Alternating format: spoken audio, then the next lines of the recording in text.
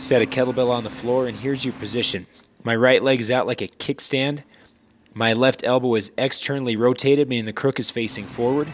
Shoulders down and back, and I'm going to pull up and hold it there. Now, this is a freeze frame. I didn't really hold it this long. But you want to hold it there for a good 1 to 2 count. Let it down as low as it'll go without the weight touching the floor. Unless you're really working on strength, then you can set it down, rest, readjust your shoulders, and pull back. Notice no arch in my back. I'm not looking up. I'm looking straight out in front of me. Neutral neck, nice flat back.